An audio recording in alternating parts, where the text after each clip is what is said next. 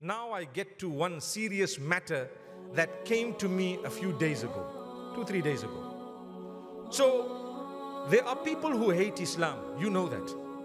That hatred is based a lot of the times on ignorance. Ignorance. Because of that, they hate the Prophet ﷺ due to that ignorance. I'd like to put it at ignorance. I don't want to get it further because I've seen people who've hated and later on they became Muslim.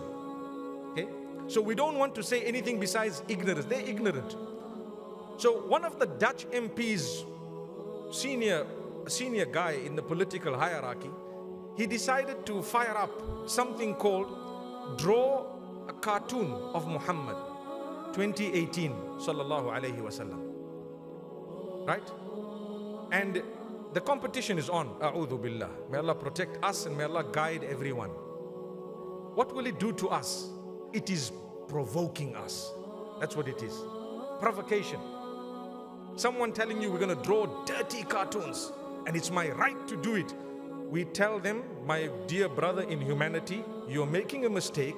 You don't know the Messenger sallallahu alaihi wasallam. You don't know Islam. You're blaming a faith that has promoted peace over the centuries by looking at a few issues that have affected you and perhaps those around you and a few others, and you're blaming 2 billion people. And on top of that, the Messenger, peace be upon him, who brought about a lot of the goodness that we have today from Allah subhanahu wa ta'ala. I'm talking of as mankind. A lot of what we have today is taken from Islam, whether you like it or not. You might be ignorant, but it actually is. So we say, my dear brother in humanity, we'd like you to rethink that position. You are inciting and provoking people to do that which nobody on earth wants, and that is violence, that is hatred, that is enmity, that is warfare. We don't want it. The Muslims are being killed more than anything else. Take a look at the millions that have been killed within the last 12 years, 15 years. Who killed them? Go back and check. May Allah subhanahu wa ta'ala forgive us. May Allah strengthen us as an ummah. May Allah grant us wisdom. So the reaction, how should it be? They will keep on drawing their cartoons, but I want you to consider something.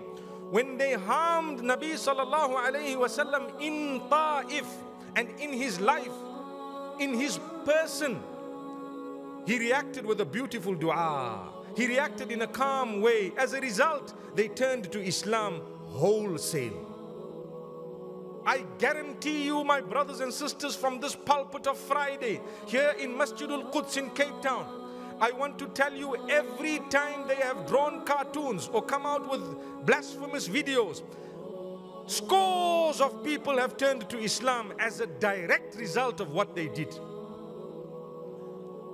I guarantee you that is what has happened and keeps on happening. Today, it's very difficult to enter the fold of Islam because it's difficult to be a Muslim the way we're looked at with the eye of skepticism. But there are people against all odds turning to Islam because they saw a cartoon, they saw a video, they decided, you know, we know so many Muslims, let's go into it, let's study. So these videos and cartoons have actually made people want to look into the reality. When they went into the reality, they said, this is the truth. Wallahi, I know people personally, not just one, but many, whom this has happened to. But when we react with hooliganism, we are now vindicating those who are saying Islam is a barbaric faith. Therefore, my call and my plea to you, my beloved brothers and sisters, from the bottom of my heart, I am telling you, when you see negativity, please react in the wise way. Ask yourself, how would Nabi Muhammad sallallahu alayhi wasallam react? He would not make astaghfirullah. I don't even want to say it. He wouldn't do anything negative. So yes, we are provoked. Yes, we will be upset, but be proactive. Use the opportunity to educate people. Give a little pamphlet. You saw those cartoons? Yes, I did. Well, I just want you to read about the person they're trying to blaspheme, because Allah says in the Quran, إِنَّا كَفَيْنَاكَ الْمُسْتَهْزِئِينَ O Muhammad, peace be upon him, you are way beyond everybody else in your rank, in your status. No matter what anyone does against you, to mock at you, to try and make a fool of you, they will only be making a fool of themselves. They will be mocking at themselves. Your status is engraved. It's already there. Nothing will change it. That's a guarantee of the Quran. Allah tells Muhammad sallallahu alaihi wasallam, we have protected your reputation from the mockery of those who want to mock. Subhanallah. When they mocked, what happened? It destroyed their reputation, not Muhammad sallallahu alaihi wasallam's. More and more people are following him. I want to give you another piece of good news. I don't believe my half an hour is up. If it wasn't Jumu'ah, I would have probably lengthened it. But my brothers and sisters, a powerful example I want to give you right now. It makes me shiver when I think, my brothers and sisters, do you know the population of the globe at the moment is more than it ever was before? Do you agree?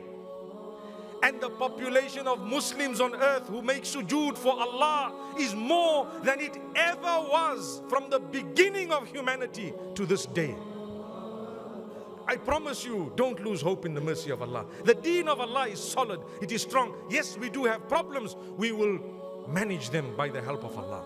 We do have crises. Do not be despondent. We do have splits. We do have disunity, but by the help of Allah, if we keep on reminding people of our duties unto one another, to speak with each other with respect, to be able to react correctly when things go wrong, when things don't go the way we'd like them to go, then we will definitely be serving the deen. There is a lot to hope for. Look at this masjid, my brothers and sisters. I want to let you know, the masjid is packed to capacity. Isn't that a sign that we are connected to Allah? Why lose hope? This is the house of Allah. We are about to put our heads on the ground for Allah. I'm going to put my head on the ground, inshallah, for the sake of Allah subhanahu wa ta'ala, not once, but so many times. Whereas those magicians at the time of the Prophet Musa alayhi salam, they were evil people. But when they turned to the deen and when they made one prostration, not two, not five, one prostration for Allah, Allah says, we wiped out all their sins, granted them Jannah in return.